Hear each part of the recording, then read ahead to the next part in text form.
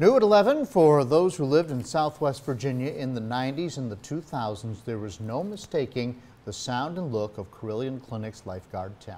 Carilion retired it nearly 10 years ago, but it recently crashed fighting fires in Spain.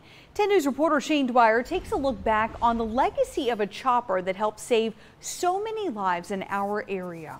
I think that's Carl Klein, yeah, right? I think so. It's a trip down memory lane for the Carilion Clinic lifeguard family, humbly remembering its roots. Terry Lovell piloted the aircraft that arguably made the program what it is today. It was a coupe de ville. If you can give it a cream de cream, that's what it was.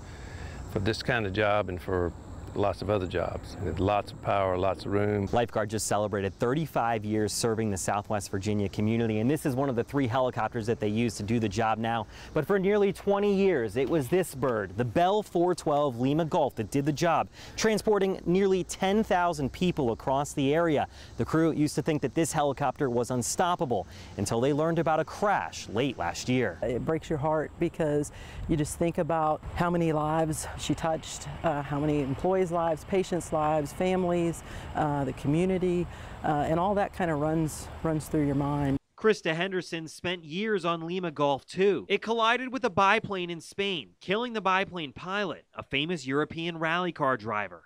A tough pill to swallow for the lifeguard family and now program director Susan Smith. Considering the fact that we were the first program in Virginia, that really has a great deal of significance to the community and to all of the EMS and fire and healthcare workers who have helped transport patients with Lifeguard 10 in the Bell 412. Lima Gulf set the standard in 1990 until retirement in 2009. After Southwest Virginia, it went on to Nigeria with the United Nations and then firefighting missions in Europe, which is what it was doing when it crashed. It's hard to realize it's gone, but so be it. If they don't fix it back together, I wish they would bring parts so we could all have a little piece to hang in an office somewhere. But whether or not Lima Gulf ever sees the air again, Carilion won't soon be forgetting the bird that got them to where they are now. In Roanoke, Shane Dwyer, 10 News, working for you.